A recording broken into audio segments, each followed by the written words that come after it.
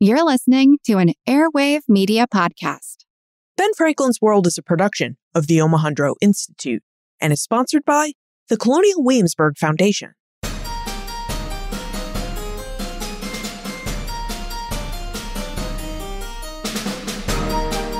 Hello, and welcome to episode 326 of Ben Franklin's World, the podcast dedicated to helping you learn more about how the people and events of our early American past have shaped the present-day world we live in. And I'm your host, Liz Covart. Just about 2 months ago, Russia invaded Ukraine, an Eastern European country with a coastline along the Black Sea, and a nation that had once been a member of the Soviet Union. At the time of the Russian invasion, Ukraine was a democratic republic, and a nation that was in the process of seeking admission to the North Atlantic Treaty Organization, or NATO. For the last 2 months, Americans have been thinking about Ukraine. With Ukrainian sovereignty and democracy under attack, Americans have been wondering, should our government be doing more than placing economic sanctions on Russia? Should I, as a U.S. military veteran, travel to Ukraine and offer to fight in their army? And what would official U.S. military involvement in Ukraine mean for the politics of Europe and in our age of nuclear weapons? While the situation in Ukraine is new and novel, Americans' desire to assist other nations seeking to create and preserve their democracies and republics is not new. During the 1820s, the Greek Revolution and fight for independence from the Ottoman Empire had many early Americans considering similar questions to the ones that we're thinking about today. Maureen Connors Santelli, an associate professor of history at Northern Virginia Community College, joins us to investigate the Greek Revolution and early Americans' reaction to it. Maureen has written a book on this topic. It's called The Greek Fire, American-Ottoman Fervor in the Age of Revolutions. Now, as we investigate the Greek Revolution, Maureen reveals details about the Greek Revolution and its place within the larger Age of Revolutions, early Americans' interest in the Greek cause for independence, and information about Americans' two responses to the Greek Revolution, their official response and their unofficial response. But first, as we chat with Maureen, I hope you will think about and recognize some of the parallels between this episode in early American history and the present situation in Ukraine. Unfortunately, you will not hear Maureen or I bring up these parallels, as we recorded this episode before the Russian invasion. Still, as I edited this episode together, I couldn't help but identify and think about parallels that I saw between these two historic situations. It really enriched my listening and piqued my curiosity, and I think it'll do the same for you. All right, are you ready to head into the early 19th century? Let's go meet our guest historian.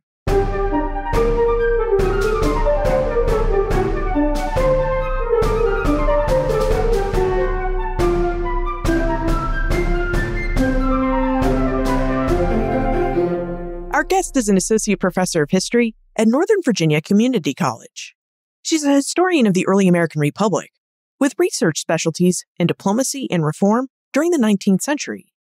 She's held fellowships, written articles, and she's published a book, The Greek Fire, American-Ottoman Fervor in the Age of Revolutions. Welcome to Ben Franklin's World, Maureen Connors Santelli. Thank you for having me. Excited to be here. Maureen, it's really great to have you here. Now, I know we're going to talk about the Greek Revolution and early Americans' response to it, but before we dive into early Americans' response to the Greek Revolution, I really think it would help if we had some context. So between 1763 and 1848, the Atlantic world of Africa, Europe, North America, South America, and the Caribbean seemed to erupt in revolutions. Now, as participants in the first revolution in this age of revolution, Americans really took a strong interest in all the different subsequent revolutions that were going on during this age. And in her book, The Greek Fire, Maureen demonstrates how and why Americans showed a particular interest in the Greek Revolution, which took place between the 1820s and 1830s. So Maureen, now that we have that little bit of context in place, could you tell us about the Greek Revolution and its place within this larger age of revolution? Yeah, so the Greek Revolution begins officially in March 1821, and it lasts for the duration of the 1820s. The ideas that informed the origins of the Greek Revolution, and much like the other revolutions of the period, revolve around ideas regarding citizenship, national identity, liberty, equality, fraternity. And all of these ideas, of course, first sprang from the Enlightenment. The American and French revolutions demonstrated that, at least in part, these ideals are obtainable goals rather than just merely utopian ideals. And many new nation states throughout the 19th century, of course, will emerge as a result of this inspiration. The ideals of the Greek Revolution were put into motion by Greek intellectuals and merchants who were largely educated in Europe. We see important Greek intellectuals such as Adamantios Korais in places like France, speaking with Thomas Jefferson on the subject of Greek identity and the possibility of overthrowing Ottoman rule in Greece. The American and French revolutions and the ideals of nationalism further gave strength to the possibility of these arguments in Greece. So the idea that the Greeks have this shared history, language, religion, all further solidified a desire for independence, to cease being rea, or subjects within the Ottoman Empire, and to instead be Hellenes, which is this term that's associated with their ancient Greek past. The Philiki Eteria was one of several secret societies that supported the idea of Greek nationhood and professed these Enlightenment and nationalist principles. Their efforts will ultimately set the course for the start of the revolution in Greece.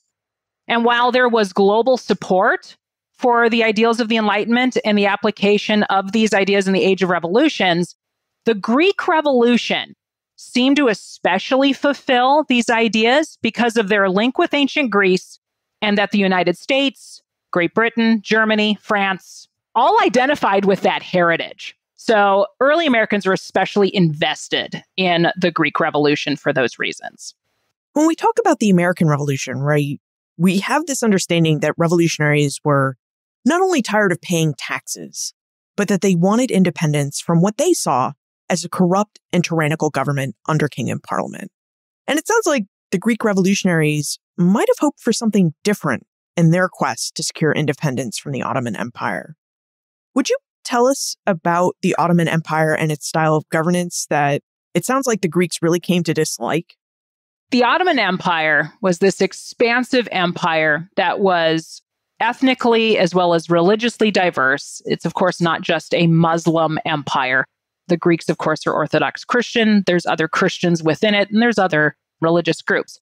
When we say the Ottoman Empire, we are talking about modern-day Turkey, moving into the Balkan Peninsula. This includes Greece, moving into portions of Eastern Europe. They had also essentially provinces that were loosely connected with them called the Barbary States. This is the northern coast of Africa, which actually posed some problems for the Sultan because some of his governors, although they are supposed to bear allegiance to the Sultan, they are technically kind of sort of separate. So Muhammad Ali Pasha, the governor of Egypt, he wants greater autonomy. So we have a Sultan who is trying to manage some unruly governors who want greater autonomy. You also have the Greeks, the Serbs, and other groups who are inspired by ideals of nationalism. They want autonomy as well. So the Sultan is struggling to maintain this expansive empire and has internal as well as external pressures mounting on top of him. In addition to all of this, we have the children of Greek merchants who had gained educations in places like Paris, had imported Enlightenment ideas into Greek communities within the Ottoman Empire. They are articulating interest in reviving a Greek identity as based in their ancient origins. So the Ottomans are up against a lot of new ideas that are circulating throughout the empire. Subjects within the Ottoman Empire were known as rea. Minority groups, such as Christian Greeks, were further classified as zimmis. These are protected minorities within the Ottoman state. Under this status, Greeks could not be enslaved. Only through rebellion or support of a belligerent power against the Islamic State could Greeks be put to death or enslaved. In return for accepting subordinate status, Greeks were granted freedom of worship and of property. So Christian Greeks were part of the bureaucracy of the Ottoman Empire and occupied important positions within it, but could not ascend to the highest offices within the empire. So we have some of these Greek intellectuals informed by Enlightenment principles, informed by ideas of nationalism. They're building these ideas that, we're Greek, we're not Ottoman. They also are barred from ascending to some of these higher offices or having, opportunities that maybe they want within the Ottoman state. So the idea of securing Greek independence is increasingly becoming more and more attractive. Even though the context is different, I think we can see how early Americans may have seen a bit of themselves in the Greek fight for independence. You have this Ottoman Empire, which is this empire that was really having a hard time controlling all of its territories. And this was the situation in Great Britain, right, that led to the American Revolution, that after the 7 Years' War in 1763, Great Britain is having a hard time managing and integrating all these new territories into its empire. And that's what caused all of the acts of taxation and other types of acts that moved the Americans to declare independence. But it also sounds like there were important differences between these two causes, the American Revolution and the Greek Revolution. For example, in the American Revolution, it was the case that Americans really thought themselves to be the equals of Britons in the United Kingdom, so equal subjects in the British Empire. And they argued that they had a revolution in part because England didn't view them that way. Whereas the Greeks know they're not full subjects of the empire, that they are subordinates of the Ottoman Empire, and that this status isn't going to change unless they stage a revolution. So yeah, the similarities and differences between these two events and how early Americans might have perceived them are just kind of running through my brain. Like, how did early Americans really perceive the Greek Revolution, and how much of this were they projecting about their experiences with fighting an empire for independence? Yeah, in terms of similarities and differences, maybe some of the immediate reasons for wanting independence from the Ottoman Empire are different from early Americans.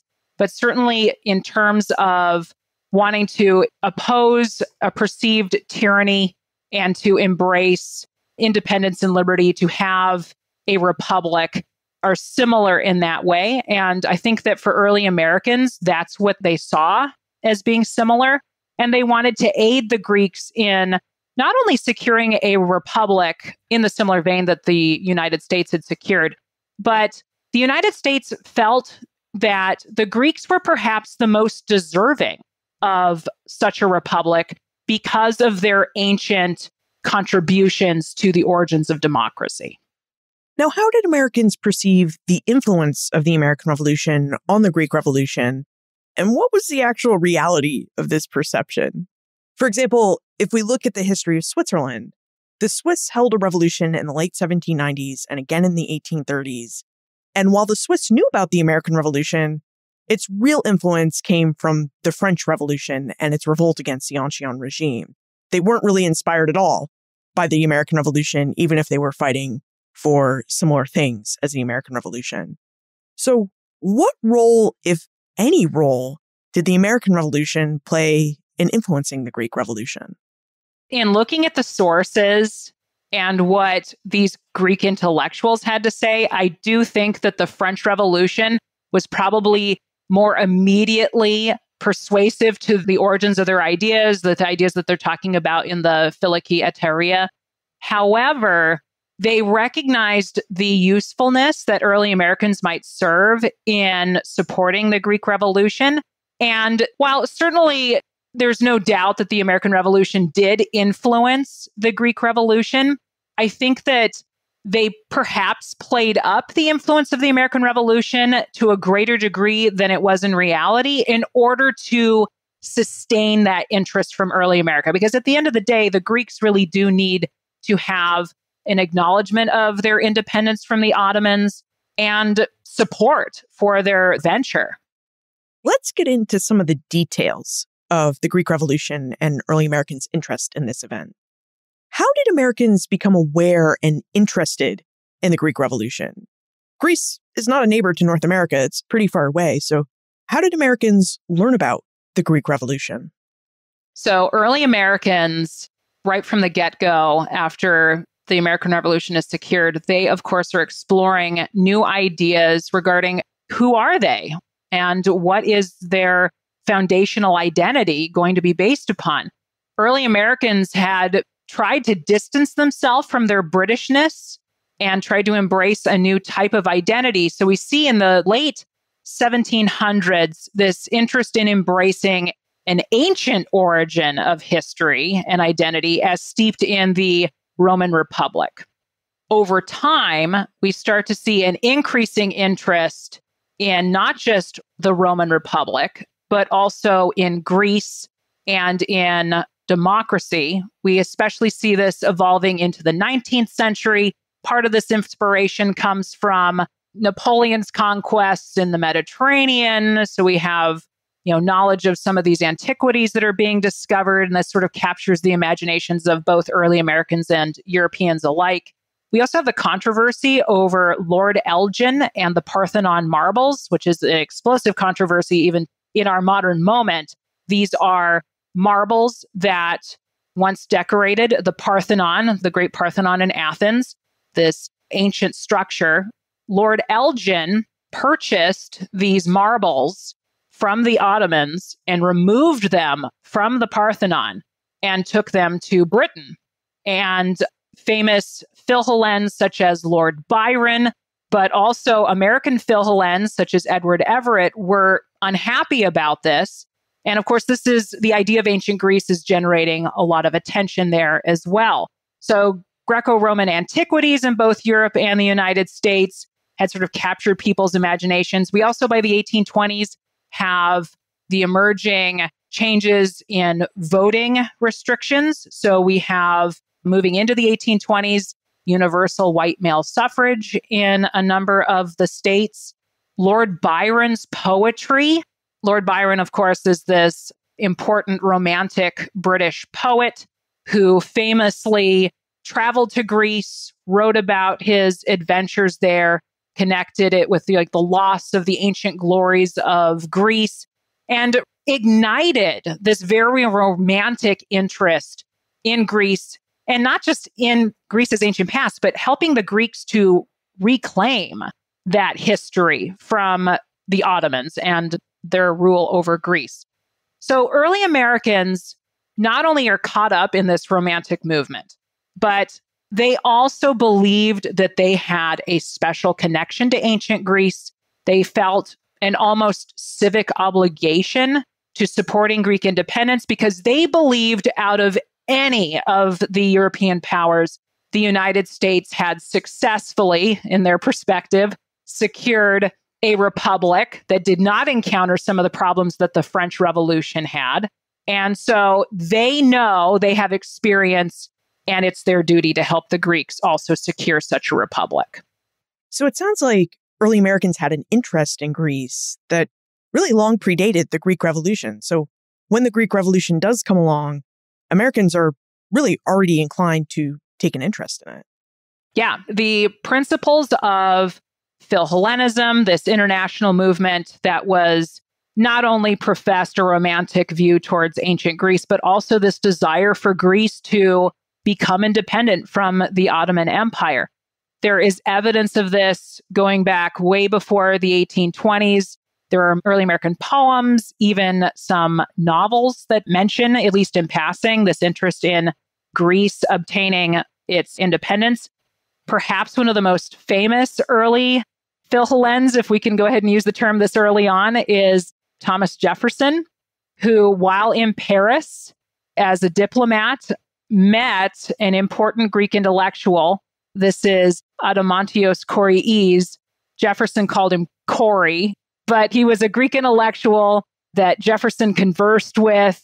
His imagination was sort of ignited by not only the idea that maybe Greece could gain independence from the Ottoman Empire, but he wrote to friends about how, the Greeks not only could secure independence, but maybe they could modify their modern language to readopt the ancient Greek language. So his imagination was certainly ignited by some of these ideals about reclaiming the ancient Greek past. And again, a lot of these sentiments are repeated by other early Americans during the Greek Revolution and their support for it.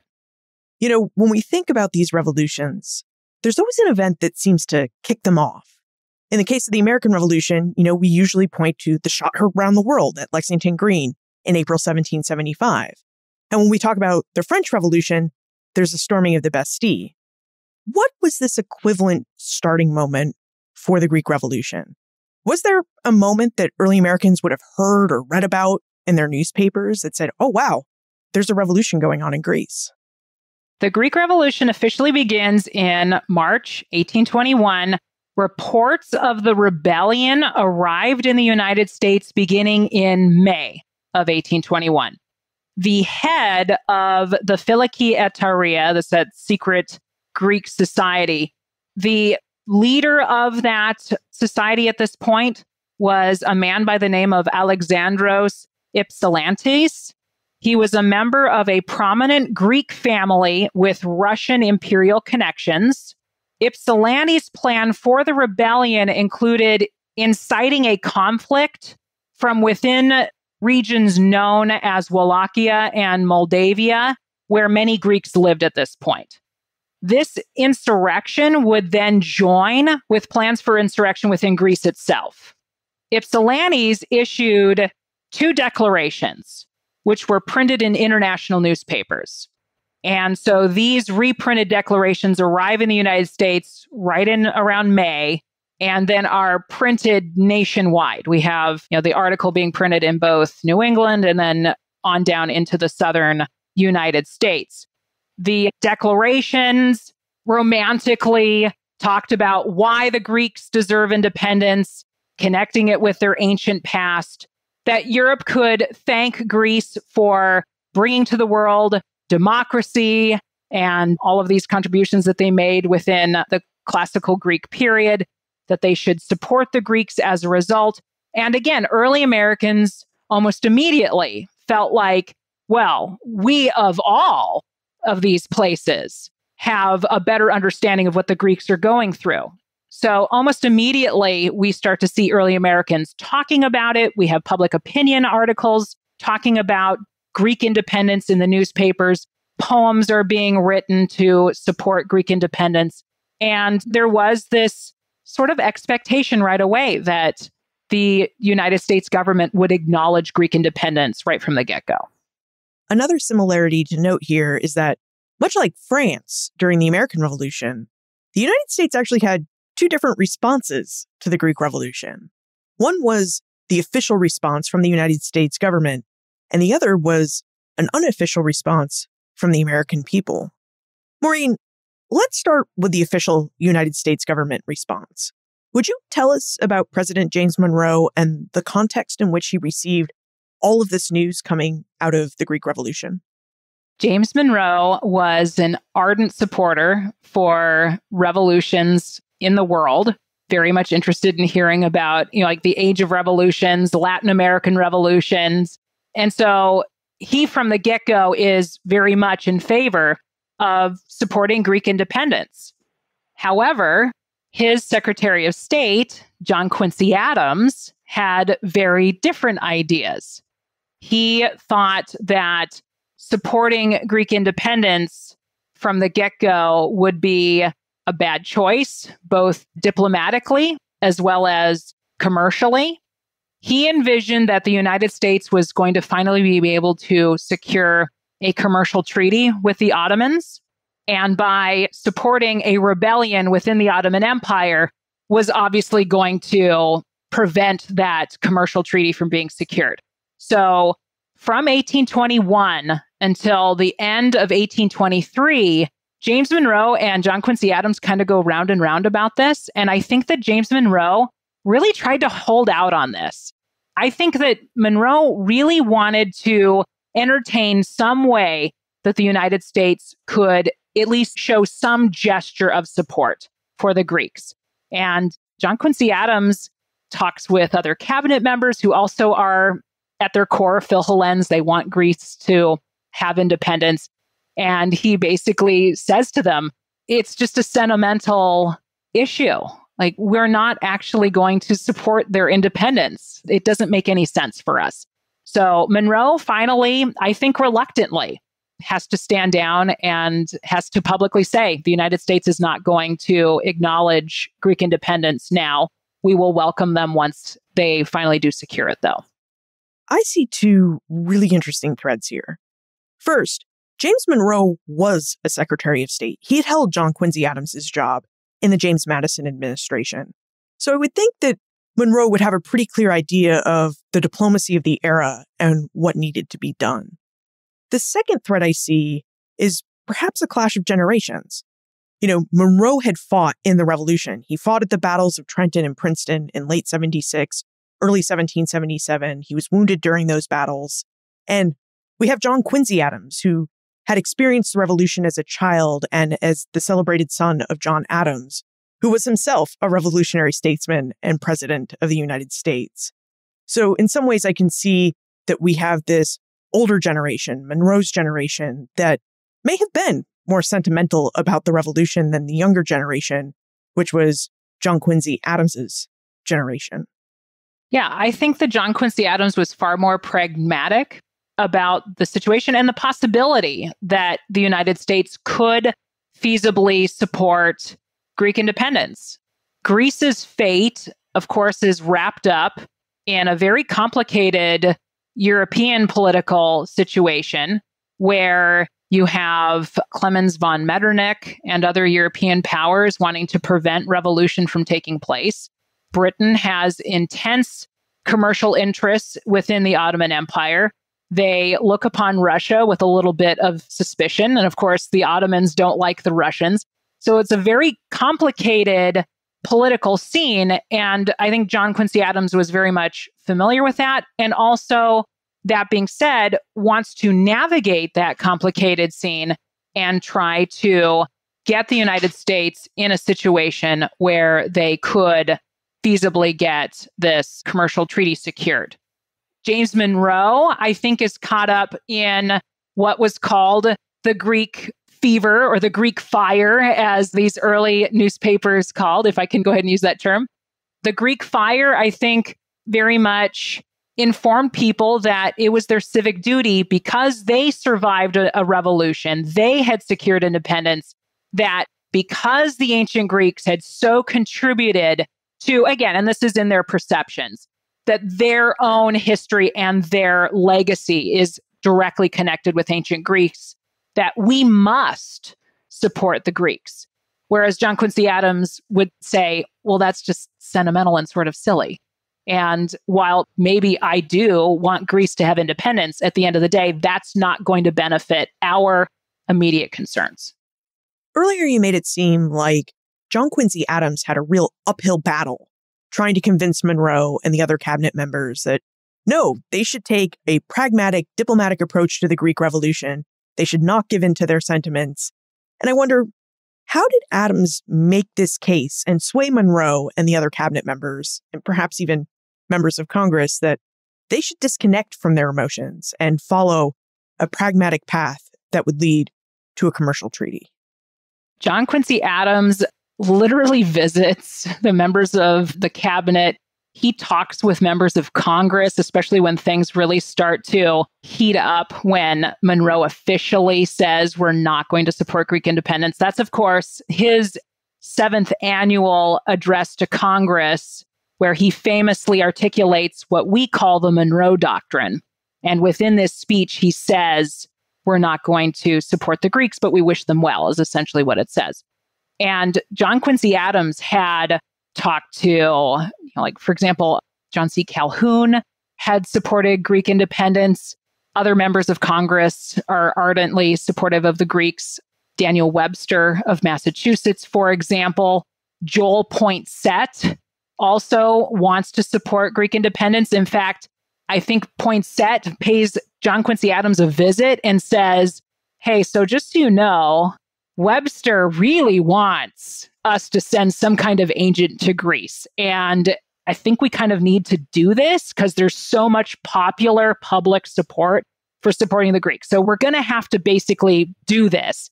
And Daniel Webster wants this classicist, Edward Everett, who frankly is like the American Philhellene. He's going to be in charge of a lot of the Philhellenic organizations nationwide. And so Poinsett says, like, we're going to kind of have to do this. And John Quincy Adams just really stood his ground and said, no, we're not going to do this. It makes no sense.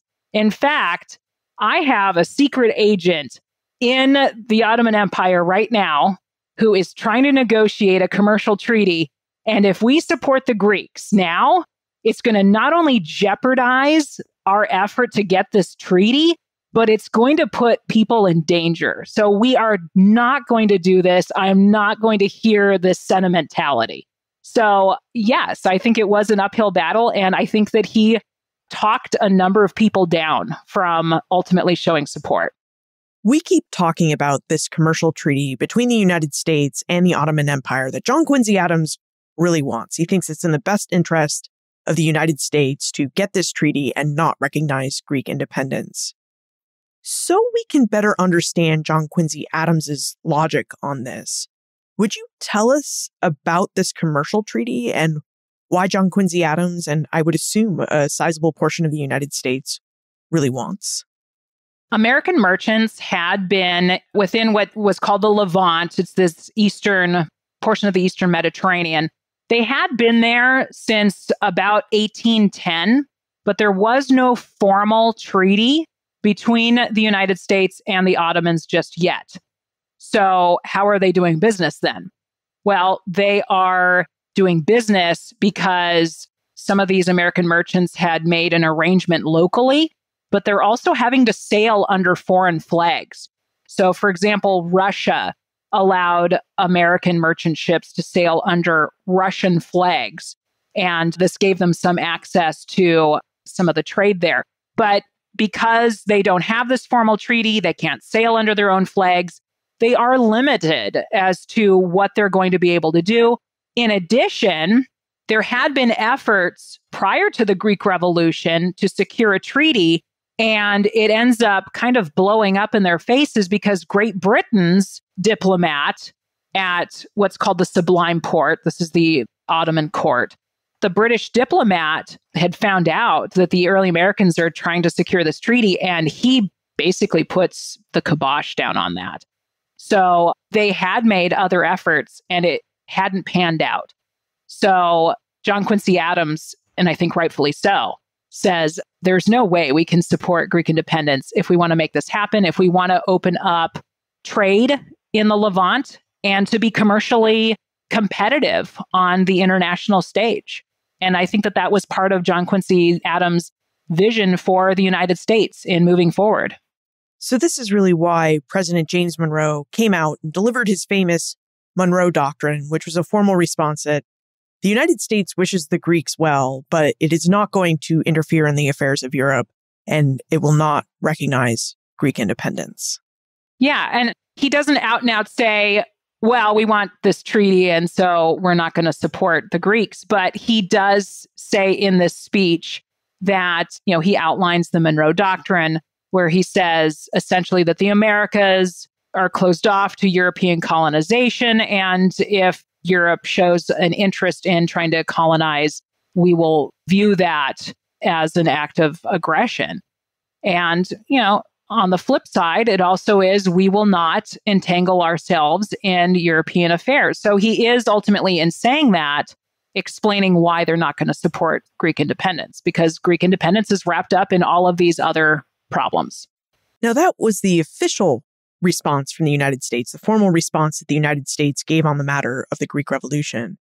But there was also a more informal response from the American people as well. Maureen, we need to take a moment to talk about our episode sponsor.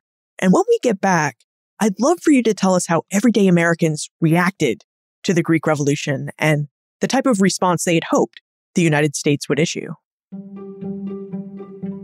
Hi, I'm Rob Parkinson, Associate Professor of History at Binghamton University, and my new book, 13 Clocks, How Race United the Colonies and Made the Declaration of Independence, published by the Omohundro Institute, is out now. This book covers the 15 months between Lexington and Concord and the Declaration of Independence, and we think we know that story cold. Especially in 1776, it is a straight march from Thomas Paine and common sense through Thomas Jefferson denouncing the king in the Declaration of Independence. What I have found is we have forgotten so much of what happens in those 15 months, and especially about the presence of African Americans and Native Americans in that story, and then worries and opportunities about how we can exploit these fears and use that as a basis for this extremely fragile thing of unity. Get your copy of 13 Clocks, How Race United the Colonies and Made the Declaration of Independence, wherever you buy your books. To order your copy of Rob Parkinson's 13 Clocks for the low price of $20, visit benfranklinsworld.com/clocks. That's benfranklinsworld.com/clocks. Maureen, how did everyday Americans react to the Greek Revolution? Were they happy that this trade agreement or possible trade agreement with the Ottoman Empire is what had prevented the United States government from formally recognizing Greek independence? No, the average early American was horrified that the United States government was not going to formally recognize Greek independence right away. So Monroe's address is printed in the newspapers in December of 1823. Days later, Daniel Webster takes the congressional floor and says, wait, what? Why are we doing this? I think we need to support Greek independence or at least send an agent. So I want to have this conversation. Also, we want to know if any correspondence has been directed towards the government from Greek officials requesting aid. So the Monroe administration then had to make public that, yes, Greek officials had been writing and had asked for assistance and ultimately are not going to answer those calls for assistance. So January of 1824, this is when Webster makes his famous speech on the congressional floor, appealing to his colleagues that the United States needs to do something for Greece. In the midst of all of this, early American communities had begun to organize Philhellenic organizations. And to be fair, there already were some Philhellenic organizations, but this is when the Greek fire, if I may, is ignited, where people are so shocked that their government's not going to support Greece when it's so obvious, in their minds anyway, that they should support Greece, that, well, fine, if our government's not going to do anything, then we, as brethren in this fight for independence, need to provide that support. So you have, of course, elites who are going to be giving speeches and appealing to people and appealing to their congressmen to support Greece. But we also have lots of examples of articles printed in the newspapers reporting that, average people were donating significant sums of money, including, just off the top of my head, I can think of an article printed where a barber in Troy, New York, had pledged that he was going to donate 2 days worth of income to the Greek cause. And there's many other examples. A fire brigade in Washington, D.C. says that they're going to donate some funds to the Greeks. So this really does ignite a grassroots response in support of the Greeks. Perhaps this is part of why we call this era in United States history the era of good feelings, but it sounds like support of the Greeks and this grassroots movement to generate money and all sorts of aid for the Greeks and their cause for independence was really an activity that united Americans across the country. Yeah, and that's actually sort of a surprising thing in that we have to also remember that this is not long after the Missouri Compromise, where we are starting to see an increase in sectional tensions. And the Greek cause is one that both Northerners and Southerners seem to agree upon. For example, William Lloyd Garrison, who's of course quite young at this point in the 1820s, he supposedly had thought about at least going to Greece to join the Greek army. And he ultimately decides not to do that, but he does speak in support of the Greeks. So we have William Lloyd Garrison, the famous abolitionist, and then we also have John C. Calhoun, champion of states' rights, also wanting to support the Greeks. So it was very much a nationally unifying cause. In your book, The Greek Fire, you make plain that Americans not only raised money to send to the Greeks, but that they also gathered and raised all sorts of goods and supplies that could help the Greeks in their war effort. What were the logistics of getting these goods and supplies to Greece where they could be useful? I mean, we are talking about a territory that is engulfed in revolution and in war, so things must have been pretty chaotic, and you didn't want these goods to fall into enemy hands. You wanted them to go to the Greeks. So how did the Americans get those goods to the Greeks? So at first, donations raised by early Americans were collected and then sent to London to the London Greek Committee, which was sort of recognized as this major Philhellenic organization in Europe. Early Americans, of course, right from the get-go, don't really like that idea of sending their donations to London for, all sorts of reasons. But they also become convinced that the Greeks aren't going to know that their donations are being sent. They don't want the credit being taken by this London Greek Committee. So then that gives rise to this need to have agents sponsored by these Philhellenic groups to get these donations to Greece. And there are a number of ships sent from the United States to Greece with supplies. As an example of these agents, so Samuel Gridley Howe, for example, was a young man at this time, freshly graduated from medical school. He told his parents that he wanted to gain battlefield experience, and that's why he wants to go to Greece. And actually, I kind of enjoy this story because I have to imagine a young man who really wants the excitement of going to Greece. So no, Mom and Dad, I promise it's for educational reasons. But in reality, he's a Philhellenic and wants to go participate in this important event. So Samuel Gridley Howe becomes an agent connected with some of these Philhellenic organizations. There's also Jonathan Peckham Miller, for example, is another American serving in the Greek army. They actually travel a few times between the United States and Greece, not only soliciting donations, they spoke to audiences talking about, we need to support the Greeks. This is what we're seeing on the ground. We need supplies. But then they also are traveling with the supplies back to Greece as well. You raise a really interesting point. During the American Revolution, you had Europeans, especially the French, sending all these really young, sometimes very old, military officers off to North America to fight on behalf of the American revolutionaries. This, of course, was highly problematic and tough for Congress to deal with, but it did yield the Marquis de Lafayette. Was there an American Lafayette type who left North American shores, traveled back to Europe to fight for Greek independence, and ended up kind of being a hero of the Greek Revolution? Samuel Gridley Howe, Jonathan Peckham Miller, another man by the name of George Jarvis.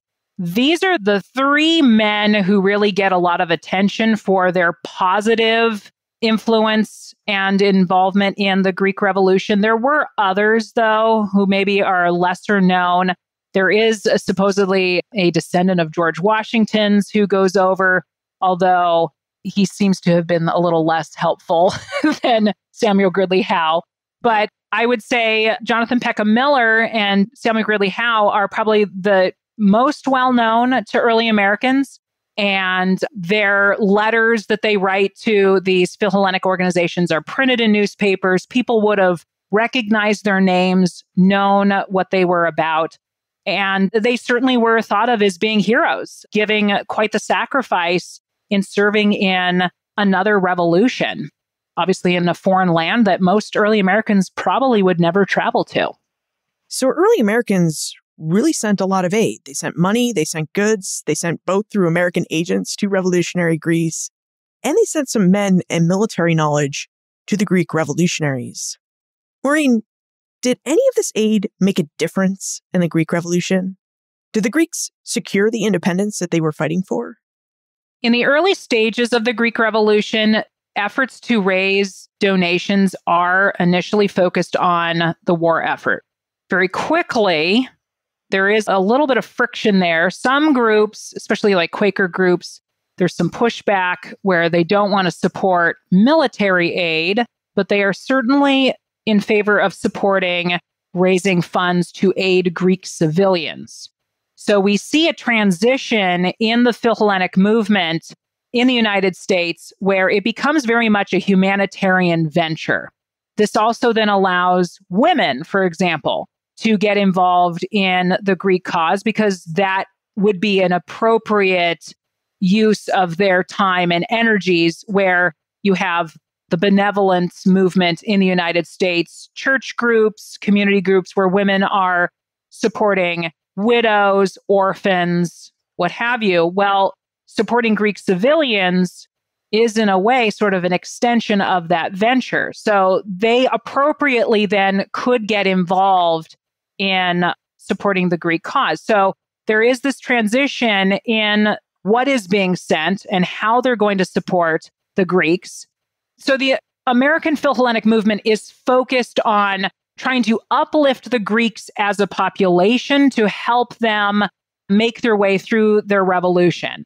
That transitions into supporting building Greek schools, because the feeling was, how could they possibly enjoy independence and have a long-sustained independence if they don't also have some sort of education on the ground? In terms of whether or not the Greeks gained independence, they did, but maybe not in the way that early Americans hoped that they would. So the Greeks formed an independent government in 1828, but their first governor of Greece, Yannis Kapodistrias, was assassinated in 1831. So this calls into question just how stable Greece actually is. And again, we have to remember that Greece is part of this larger question in terms of European politics and wanting to keep stability in Greece. So ultimately, with the influence of these other European powers, Greece becomes a kingdom. And in 1832, a foreign monarch is placed on the throne. This is King Otto, who had been the Prince of Bavaria. So early Americans wanted Greece to become a republic, and it doesn't really become a republic, at least at this moment. So early Americans had expected that Greece would create a republic in the similar vein that the United States had. So we actually have American revolutionaries in Greece, like Jonathan Peckham Miller, meeting with Greek officials and saying, we're not going to continue to support your revolution if you're going to turn to European assistance and accept a monarch on the throne. And these Greek officials, who must have known that they already were looking to entertain assistance from Great Britain, assured these Americans that, oh no, we want nothing but to have a republic. And of course, that does not become the reality. Is this why, in your book, The Greek Fire, you mentioned that this passion or Greek fire among the American people sort of fizzles out by 1828?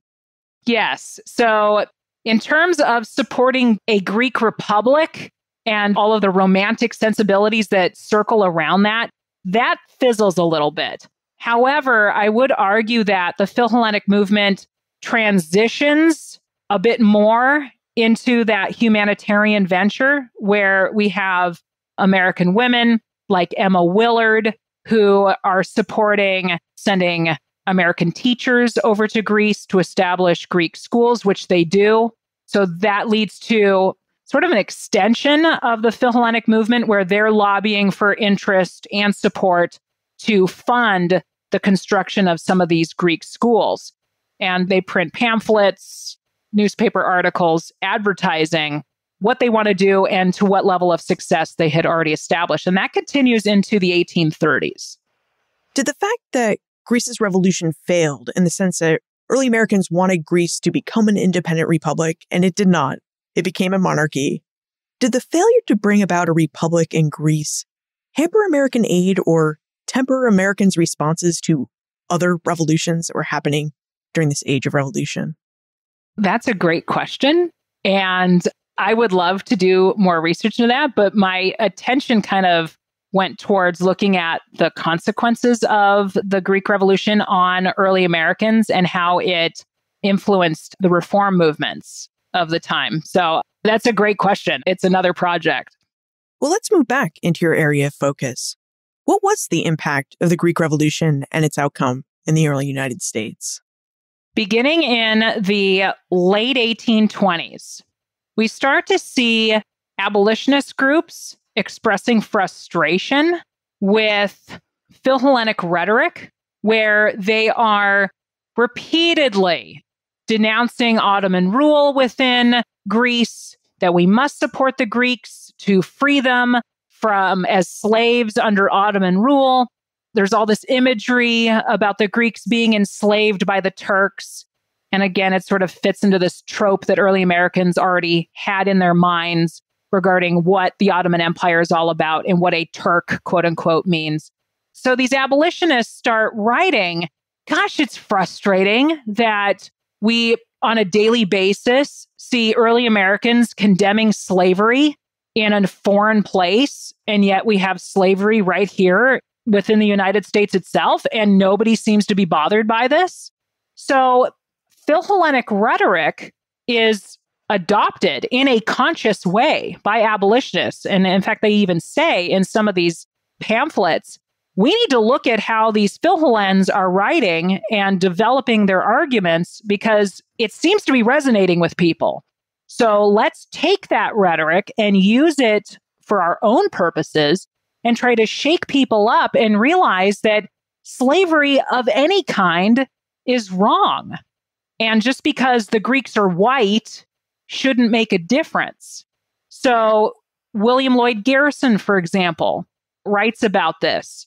David Walker's famous pamphlet addressing African Americans directly makes this argument and says, just the other day, I was reading a newspaper where it's talking about how the Turks are a bunch of brutes because they enslaved the Greeks and how terrible this is.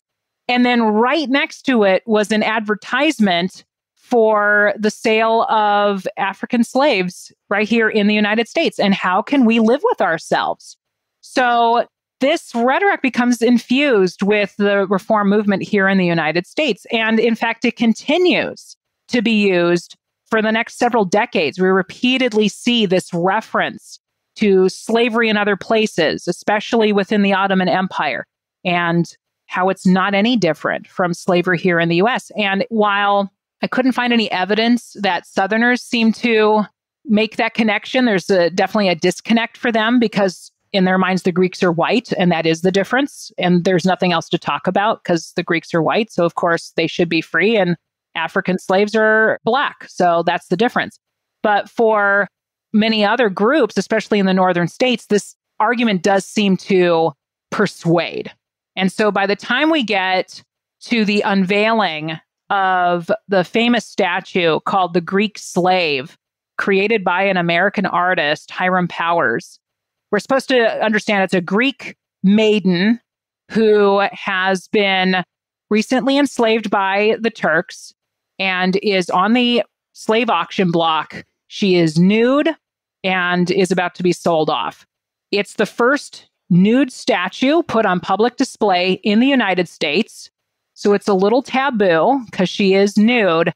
However, early Americans were willing to accept the statue and to allow for the public to see it because she was, quote unquote, clothed in her purity and modesty, and that this particular subject is being forced to be put on display.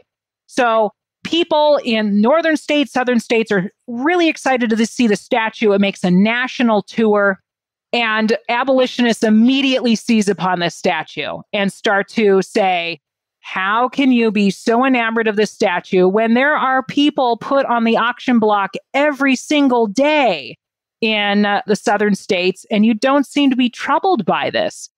Frederick Douglass and his newspaper printed a number of articles condemning slavery in whatever form it took, and lots of really moving critiques of the Greek statue, hoping against hope that Southerners, as the statue made its way into the Deep South, that perhaps they would look at this statue and would be moved by the situation that this young woman is in, and to see that connection with similar young women enslaved in the American South.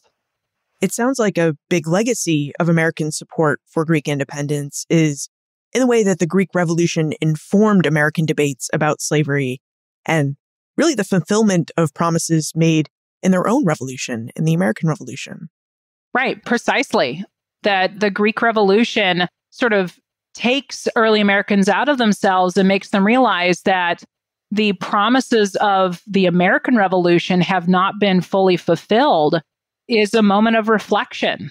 And these reform groups try to use that rhetoric because it had been so influential during the Greek Revolution in the 1820s that if that argument worked for early Americans to get them to support Greek independence, then why not try to turn that argument on its head and to try and get people to think about reform in the United States in a different way? Because perhaps it will turn some hearts towards the abolitionist movement. And I think it did. Now let's move into the time warp. This is a fun segment of the show where we ask you a hypothetical history question about what might have happened if something had occurred differently or if someone had acted differently.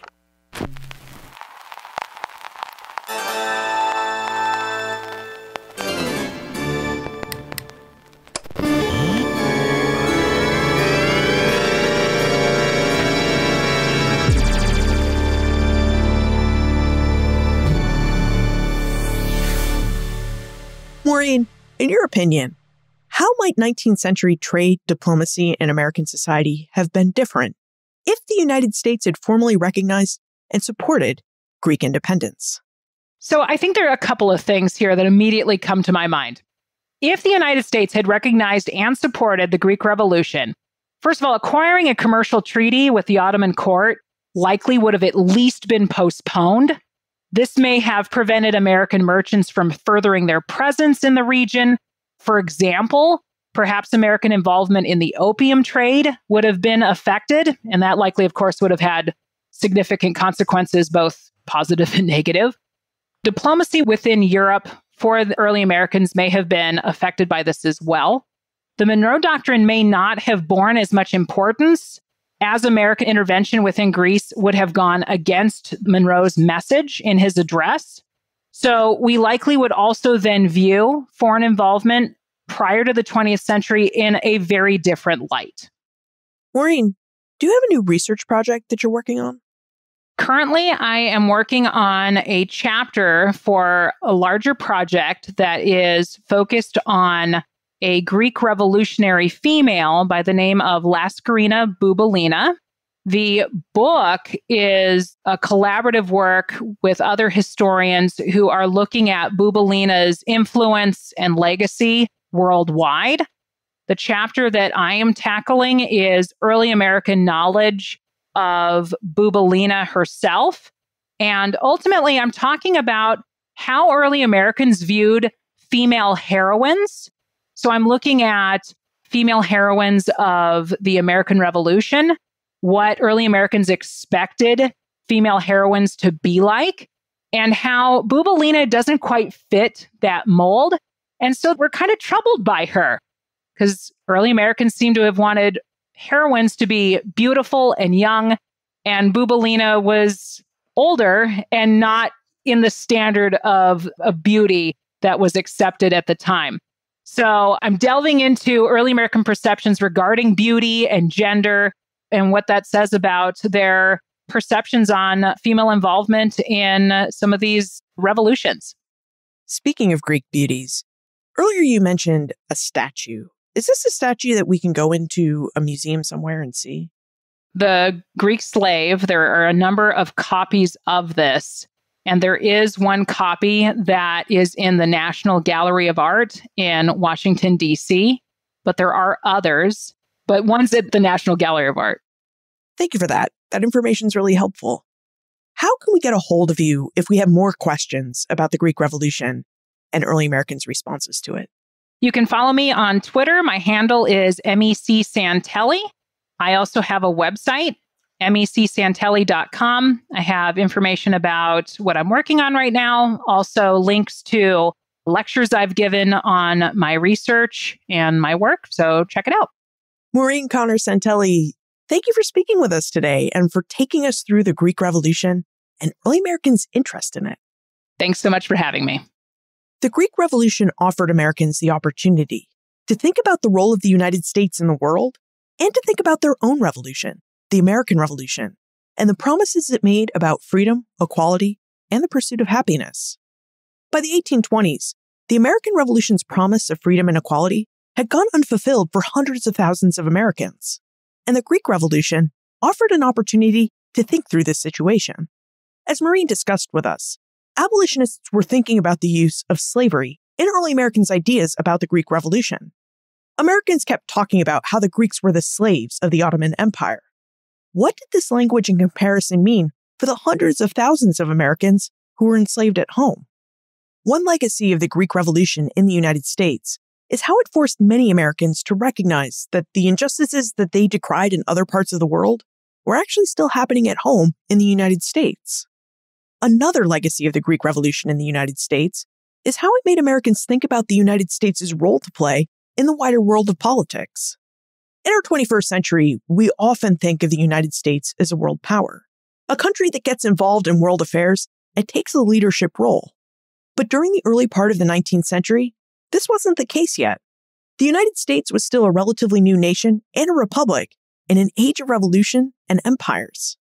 In the early 19th century, the United States did not have the military or economic might that it needed to back up its words and promises, which left questions in the minds of statesmen like James Monroe and John Quincy Adams about how to navigate a situation like Greece. In order to participate in world politics, the U.S. needed more economic power. It also needed more military power. A trade agreement with the Ottoman Empire would allow Americans to trade with the Ottoman states under the American flag. It would be a trade that would bring more revenue into the United States and help the nation in the 1820s and in the future. The alternative, of course, to seeking this trade treaty was promising the Greeks aid, which would risk a war with the Ottoman Empire and possibly with other European states. A war that the United States could ill afford to have. That would have spelled disaster for the still fledgling nation. So John Quincy Adams advocated the position that the U.S. should focus on forging a trade treaty with the Ottoman Empire and finding a graceful, diplomatic way out of recognizing Greek independence.